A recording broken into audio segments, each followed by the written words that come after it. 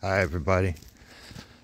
It's nice night for a walk to go get myself a bucket of coffee and maybe pass out some cards, study Father's Word. I was reading a jot the other day and it was talking about feed my father's flock in Shechem. And I was considering that. I was looking into Genesis chapter 12 where it talks about Abram. And there's a lot of promises that are made there. Right? Talking about how through you all the nations of the earth will be blessed. And talks about blessings and curses. Go read it, but pay attention to verse 12. I just have something I want to not bury in a hole, you know. So I'm going to give this stuff the Father's shown me. It's got nothing to do with myself. I don't know why I know this stuff. But what else happened in Shechem? Okay. And you'll find out that Mount Gerizim, Mount Ebal was there, and then there was the Valley of Moreh.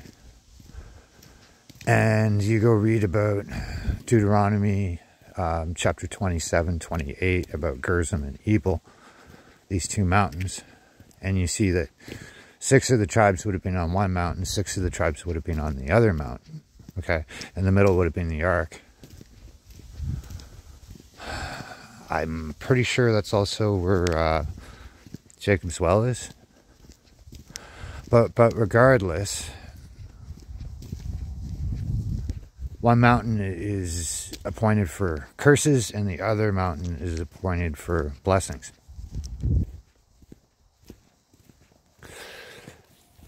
Now, when you look at the word Shechem,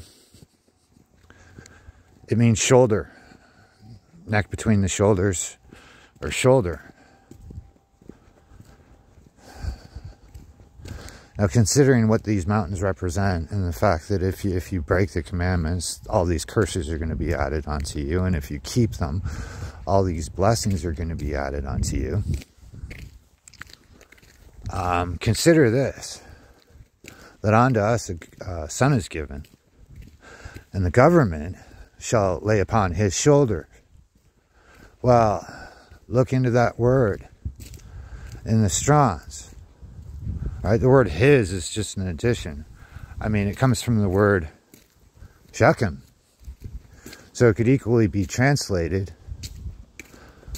the government shall be upon Shechem.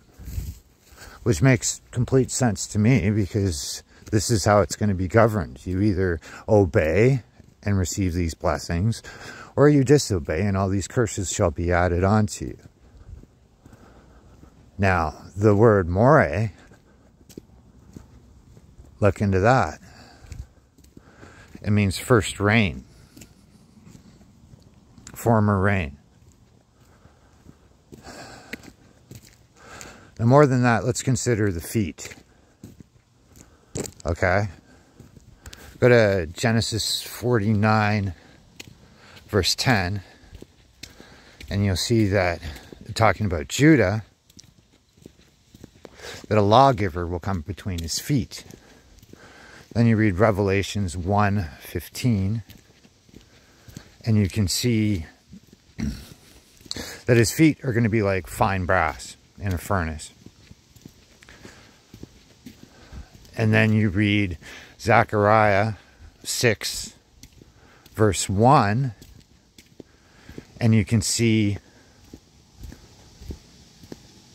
that there's 2 mountains of brass, and from between them come the chariots.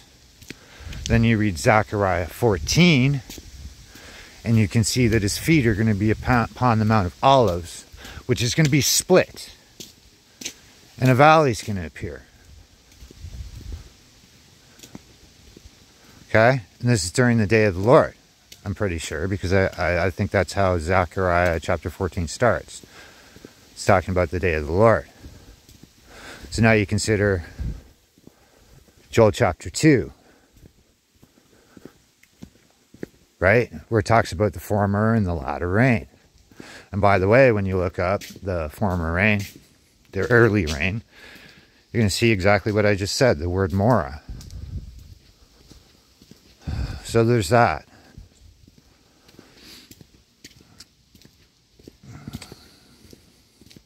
And of course, I mean, what about the Key of David?